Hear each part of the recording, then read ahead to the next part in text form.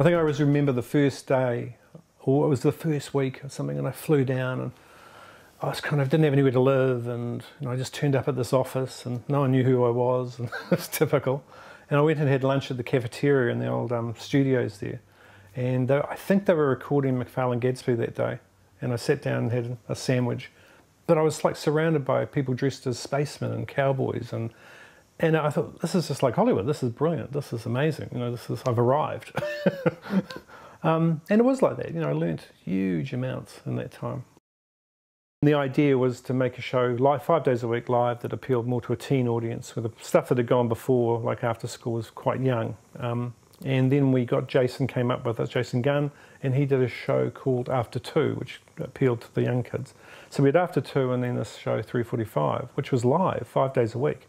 And I'd done live television before, but the 5 days a week was quite an interesting experience. And we had a director called John Milligan. He came on and he was directing with me, and this very small team. And we went live out of this tiny studio at the Network Centre in Auckland. Twice a week, what we'd do is we'd play down 3 video clips for kids, and then they could ring in over the ad break, and the first caller we'd select the second caller or whatever. They'd get to choose which video clip. We'd interview them on air, and they'd get to choose which clip to play. It was called Pick a Clip. First day we did it, we actually crashed the entire Auckland phone exchange. And we made the 6 o'clock news. So it was quite amazing, and the show was immensely popular. We were a very close group working together, incredibly close, and we compared it to like working in a band. It was like a band, and we often talked about the first year as our first hit, album. And the problem was the follow-up one. What are we going to do, for the next album, and the next album, and the next album? So we always had that sort of mentality that we had to, do better than we did the year before. And as long as we were moving forward, I think we felt we were doing our job really.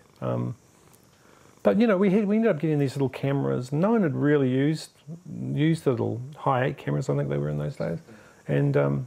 So we started shooting lots of stuff ourselves. We had crews and all this, but I'd as a director, I'd often just have a camera and I'd be shooting the second camera, and that hadn't really been done before.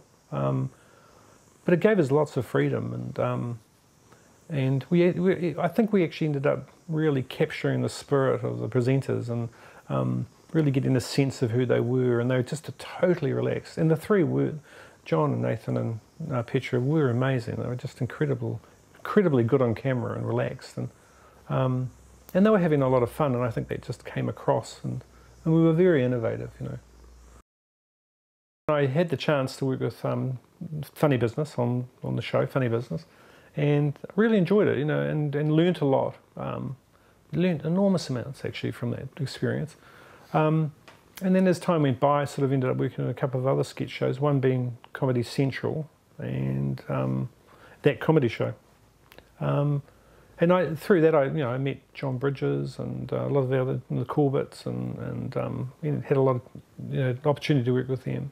And learned a lot about, I guess, stuff that actually helped me in my later career in the style of shows that I ended up making a lot, police program and then later on the dramas, because sketch comedy is always about, like, 1 minute you're shooting a western, and the next minute, that's in the morning, in the afternoon you're shooting I don't know, a fly on the wall documentary. So you're parodying style and form, so which was great. So you do this for 12 weeks, and you're out there each day. Each day's different, every day is different. So you learn a lot about the style of television, the television style and form. Plus you learn about comedy and how jokes work. That was the biggest thing, I think that was a secret to Secret Agent Men. It was about a family, and we treated the kids and the parents pretty equally, and we had a lot of fun with little situations we created in the domestic home, and what we call the domestic stories, and just had a huge amount of fun. The thing with it was we made it on the smell of an oily rag, as usual, but each episode was just like a feature film. And each episode had a whole new premise, or we had this character set up, etc., but we had a new massive premise for each episode.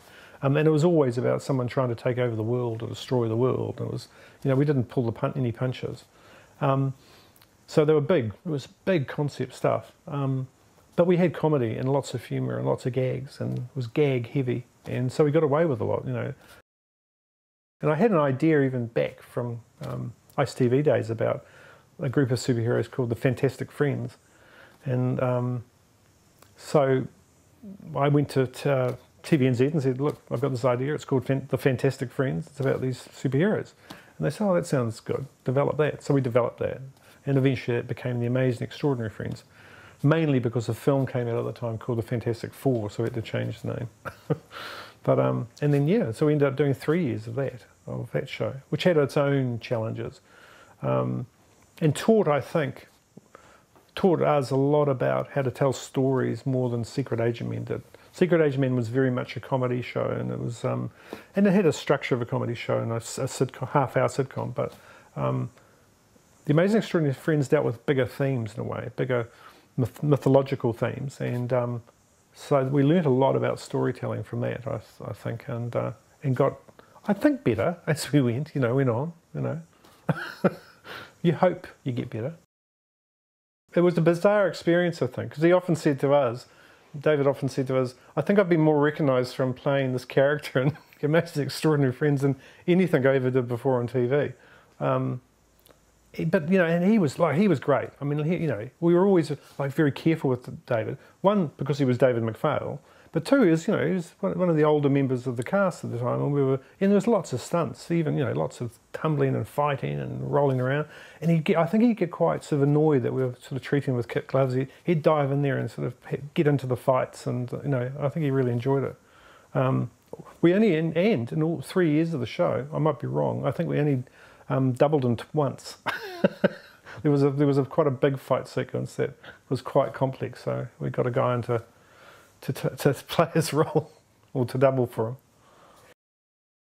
In the first season, they had these little sketches they ran through the shows, and so with the teenage shows, I suggested what we do is, instead of having different people and families and characters, why don't we just pick one family and follow that family through a series of scenarios and adventures. And they were called the Whittlemans. So that was kind of something different that I brought to the show, and that was a lot of fun. I mean, and again, it was all just based on Nigel's ideas and his books and his writings and his philosophy, really.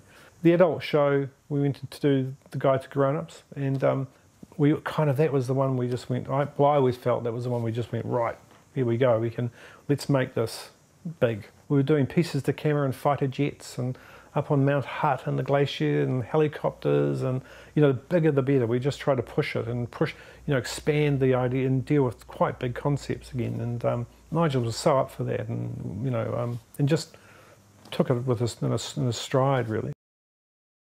The concept is a group of teenagers wake up one morning, and all the adults have vanished and nothing works. So there's no TVs, no cell phones, no internet, and as the show evolves and the story evolves, we learn that there are dark forces creeping into the world, and the main character has to obviously battle these forces and protect the family. So it's all about, again, it's about family and loyalty and commitment and that sort of stuff. So we've been developing that, and TVNZ's been immensely supportive, as actually has New Zealand On Air, and we went through 2 rounds of development funding, and at the end of last year we were lucky enough to be funded to make 6 episodes, which we are in the process of building up to now, gearing up for now. I've just spent a year writing it, and it's quite a departure from what I've done before, because it's quite serious. It's quite serious drama, as opposed to these very, very few gags in it, if none really. So that's been a learning curve for me, but lots of fun, yeah.